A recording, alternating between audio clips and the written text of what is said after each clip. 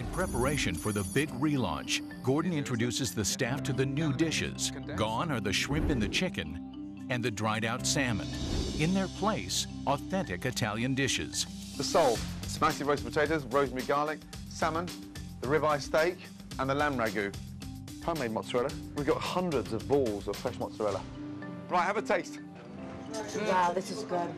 Taste the salad, Joe. That's good, yeah. Oh my God, everything is so delicious. Okay, guys, it is going to be a very important night, and it is absolutely crucial we stay together on it. One more thing. I had a phone call from the editor-in-chief of the Bon Appetit magazine. They want to join us for dinner. Wow. Oh my God. I'm very nervous about tonight. You know, when he just told us about the critic coming, that scares the hell out of me. This is a real chance to put this place on the map. Just under 6 million people read that magazine per month. Tonight, I have to make sure Anthony stays on the right track with his cooking, with his tasting of the food. Everything is on the line. This could be a great opportunity for Trobianos, or it could be the final nail in the coffin.